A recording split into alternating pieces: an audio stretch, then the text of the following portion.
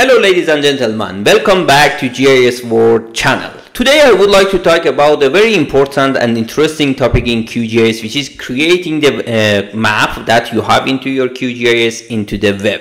How? With the plugin, if you just come here, plugin, manage and install the plugin, qgis2web.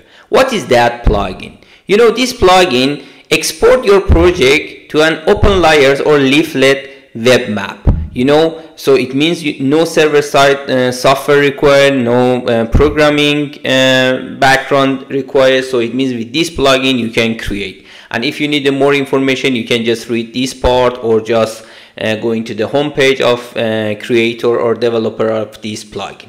So I already installed, as you see, but you can install by yourself this plugin into your machine.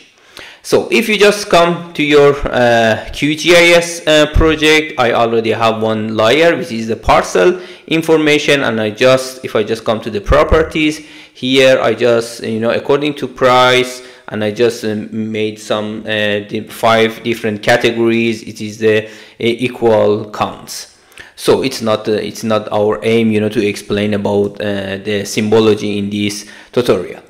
So as you see, we have one layer with some specific information, and if I just come here, create the web map, this is exactly this plugin that I develop.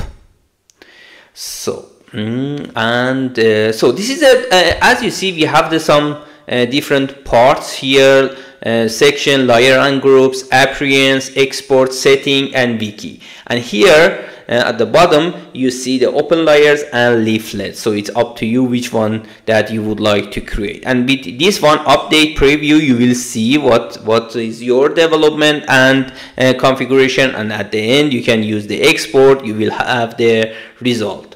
Here you see, okay, in layer and group, and if I just do it like this, you see the parcel information, and I would like to be visible, pop-up and pop-up field. For example, what is the pop-up? By clicking in one geometry or the layer that you have, you will see the information. So for example, I would like to see the parcel number, and we have the different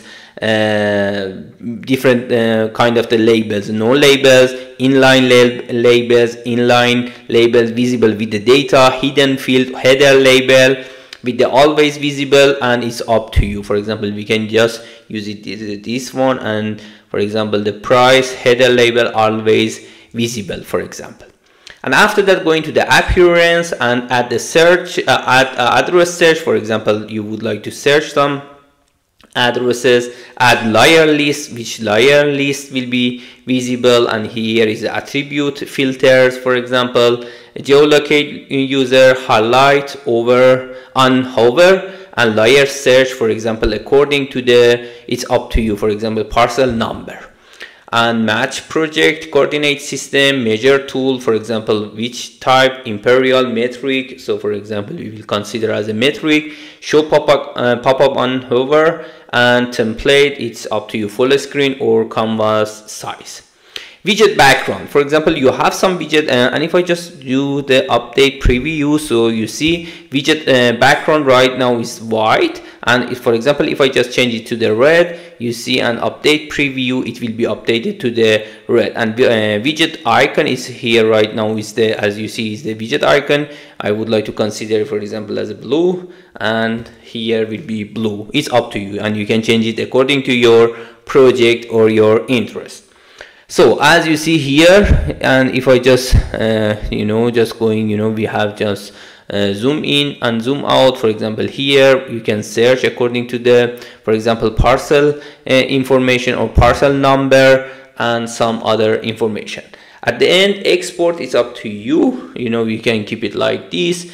Minify JSON file, for example, it can be activated, and the setting, it's up to you. Actually, I do not touch it in this way. And at the end is a wiki, is you know, some information regarding to the QGIS2web wiki, the steps and how to do, you know, some kind of, you know, development and to have the better result at the end. Okay, it's up to you, and you can just have it.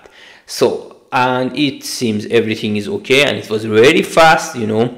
And if I just do the export, here the map will be visible, and here you see the result. Okay, and you know, we have the zoom in and zoom out, and by just going, because you know we activated in the you know highlight on hover, and if you just go here, it will be visible in this way.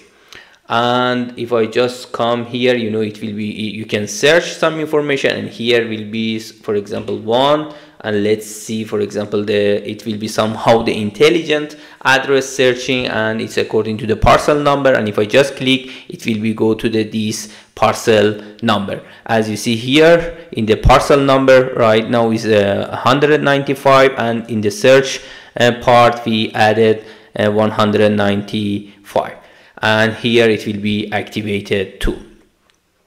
And yeah, it was somehow the result from the plugin. And if you do just go here, you know, just you know, to update the process, and you can just you know have some other information. For example, if you just stay here, you know, layer parcel info and parcel number, as you see, we just in the appearance consider as a header layer, and you see the parcel numbers 615 is in the header part. Okay, I hope you enjoyed from this video. Definitely you have the better chance, you know, to have the you know, more accurate web map, and try by yourself. And if you have any question, please write it down in the comment section, and we will try to answer your question as soon as possible. Thank you very much for your attention, and bye for the next time. Bye.